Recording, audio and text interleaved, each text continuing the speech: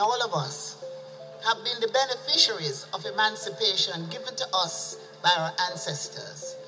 Don't take it lightly, the fact that we are here today doing what we want to do and what we love to do. Today we live the life that many of them could only dream of. Tonight I urge us all to reflect on our own lives.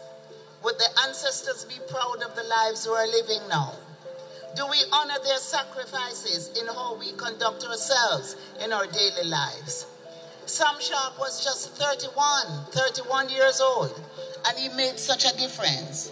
What are you doing to advance Jamaica and the whole human race? Think about it. Would the ancestors be proud of you? Or would they ask themselves the question, is this what they fought and died for?